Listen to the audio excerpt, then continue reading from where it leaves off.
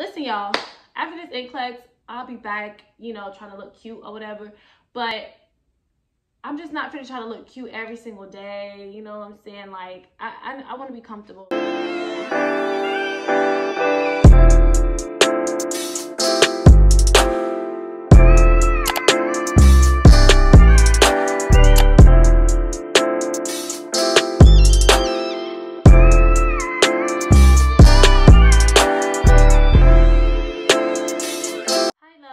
YouTube channel, #NerdSkills. This is me, Jamesia, and I'm back with another video. Look, in this community, we focus on education, experiences, emotional stability, and every extra thing that people don't really want to talk about that goes on in nursing school. If you're new to my channel, child, subscribe, and y'all know the rest. I'm supposed to be done with these lectures, okay? The Mark K lectures about listening and everything like that. But I'm not, okay? Don't judge me, but this is real life. I'm just letting y'all know what it is, you know what I'm saying? All right, I be too hype in the morning time. It is 10 o'clock in the morning. I just wanted to go over some things that I do so you guys would know how I'm actually studying it. And if you guys want me to go through it like detail, like chapter by chapter, just let me know and then we can just go from there. So these are Mark K lecturing notes. Like these are all of his chapters, and it just tells you like exactly what he'll be covering each one. So he has 12 lectures. I thought it was 15. Each lecture tells you exactly what topic he'll be going over, and then the actual booklet or whatever, the PDF, goes up to 92 pages, and it's like typed out with everything that he says already. So there's not many fill in the blanks because it's already typically like typed out. So yeah, so technically what I do is I listen to the Mark K lecture, and then, okay, so typically what I do, so like for lecture 1, he talks about acid-base balance and ventilators. I use this NCLEX book right here, and then so I listen to the lecture, just a brief synopsis of what I do, and then I go into details about it later. Okay, so typically what I do, like lecture 1 says acid-base balance and ventilators. I listen to the lecture, it's probably like 2 hours long. And then after I listen to the lecture, I go and read it on the actual paper, but you can hear his voice. And then everything that I feel like I need to remember, because a lot of the stuff we do already know, and then we have to be reminded that this is just a review. So the stuff that I feel like it'll be easier for me to remember, I put it on note cards. So these are my note cards. I do have a few, because it is 12 lectures, so I have like probably another stack of these. And then I put them on note cards, and then after that, I go and I find it in this book. I look for this topic, whatever is on, so it's on acid-base and ventilators. So I look it up in the index, and then I find a chapter, and then I read on it, you know, just to make sure everything is aligning. And then after that, I do the practice questions. And then I have a sticky note where I write down how many practice questions I've done in total. And typically these ones go up to like 10 questions. Like some of them have 10 questions, some of them have like 15 questions for each chapter. So then after I do that, then I go do a practice questions for, I don't know if you guys know what the point is. So it's LWW, the point or something like that. I use that. It's something that we got from school, like when we had med surg and everything. And they have a section on it that says NCLEX Plus. I don't remember how much it is, but I know that I think it was like 100 or something. I'm not really sure, but I paid for it during school. So it's like, I'm just going to use this instead of trying to pay like $300 or $400 for a new world when I have this. So I use the NCLEX Plus, and then I do up to 50 questions per topic because it only goes up to 50 questions.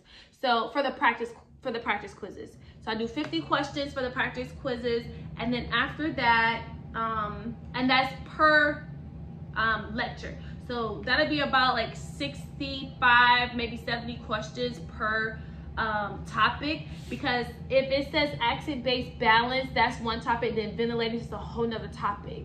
So that's already like 100 questions without me even doing this book.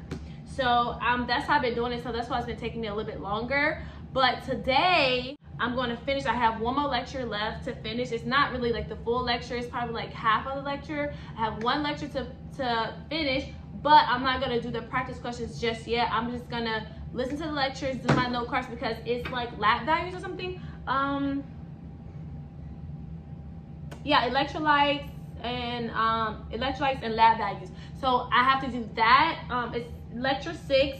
It says dumping HH electrolytes and hyperkalemia, stuff like that. So electrolytes, pretty much. So since that stuff can easily go on a, you know, on a note card, while he's talking, I'm just gonna be doing the note card. And then after that, today, I'm just gonna spend all of my time, since that's my last lecture, I'm gonna spend all of my time doing note cards and practice questions.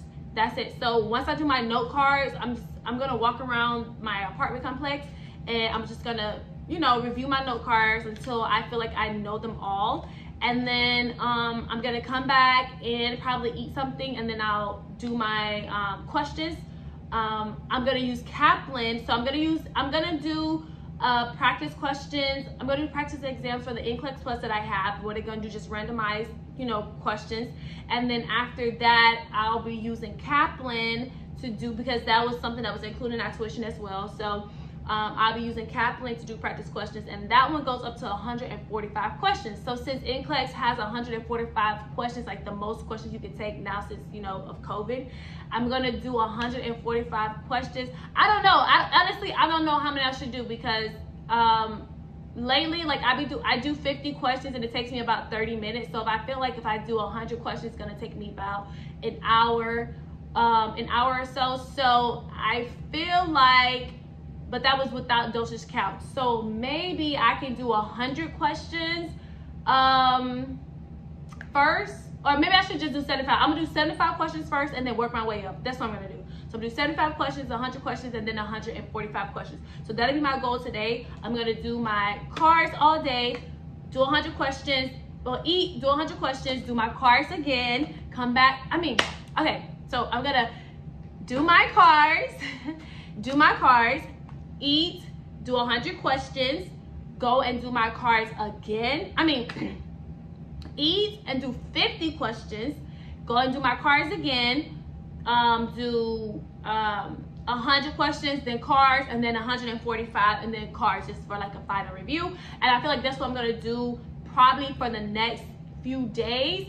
And then I'll just go, like, depending on how well I'm testing, I'll change it up, you know, I'll change it up for that. So typically what I've been doing, I think the lowest grade I've gotten when I've been doing these exams was a 70, and that's pretty bad for me, but I feel like that might be passing for NCLEX. I'm not sure, because I don't know how the point system works, but that's the lowest I've gotten, so I don't feel too bad about that. And that's with me strictly just going based off of what I heard without doing the NCLEX. Without doing the note cards, without actually reviewing the note cards. I wrote them down, but I didn't review them. So it's not like I actually studied for it.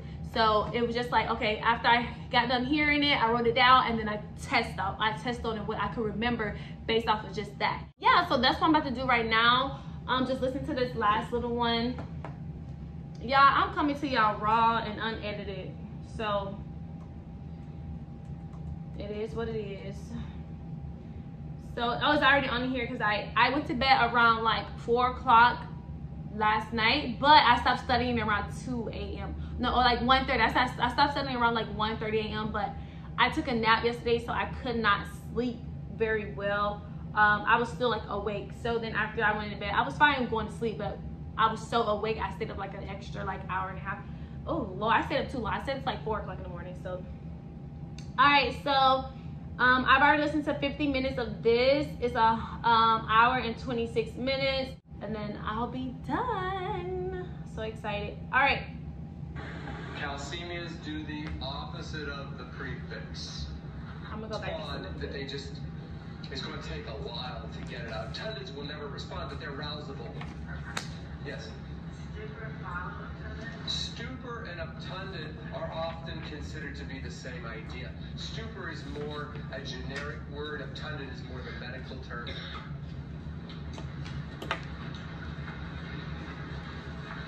Usually, you know, I won't go there, it doesn't need to happen. Okay, calciums. Calcemias do the opposite.